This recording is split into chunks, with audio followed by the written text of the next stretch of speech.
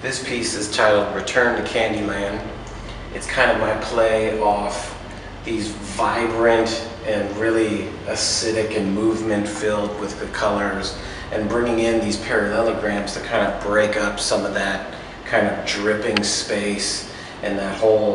contrast between the abstraction of one layer to another, and really kind of working that whole composition so it's a nice even play of movement and flow.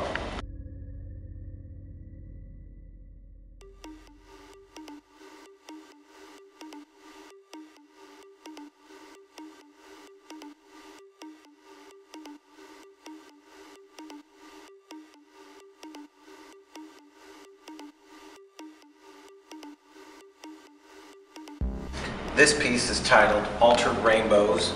I very much kind of wanted to build up all these layers and movements, because as you can see, the thickness of the layers are really working in connection